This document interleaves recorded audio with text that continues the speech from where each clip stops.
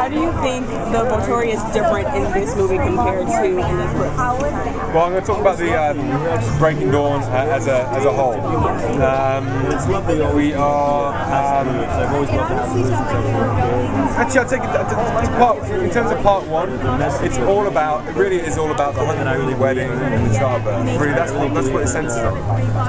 You've got to remember that Breaking Dawn is a whole book, and the looming threat. Although there is, certain issues like the death of Bella. The nice thing is, in both cases, getting to see the family, the baby, everything that is sort of. This is actually just comments on how center of this whole this next movie. You've got to remember, the back of everyone's mind is the fact that the Volturi can pop up at any moment and spoil the party. So we are the looming threat. You and I wouldn't be talking. Everyone's read the books. They know what's going to happen. What is it like kind of being portrayed as like the bad guy or like the bad vampires who want to ruin their happy little marriage? I think that if I was to take a sort of as an actor, a more sort of philosophical view of the whole thing, I would say that we're all vampires at the end of the day. Being a vampire ain't good.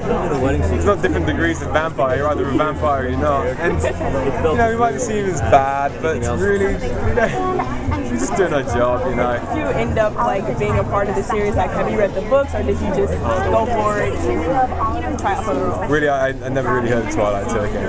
I gotta be honest. And until I actually got cast for it, I never actually watched the film. Well, just in general, how it is for that to you. The day of my audition, I actually watched the movie and got the flavour of the whole thing. So I just kind of knew what I was in for when I auditioned for it. So until then, I wasn't really a Twilight fan, to be honest. But now what is like your craziest Twilight fan encounter? Has anybody like approached you, or what's like the craziest thing a Twilight fan has way different. I better use a different answer for you. Out there and a bunch of personalities. I don't know, some girl called me up at like 3 in the morning a week ago and was like, "Listen, Charlie, I got to tell you that I'm really nervous right now, but I just want you to know that I can see your Facebook wall, and I just want you to know your phone number's up there. And I wanted to tell you because I didn't want anyone to call you up or anything, and and I just thought you should know. So I think you should probably take it down." I'm like, "Right, well, thanks very much." I'm so busy. Person that's calling me up in the middle of the night. Lovely. I'm put the phone down now.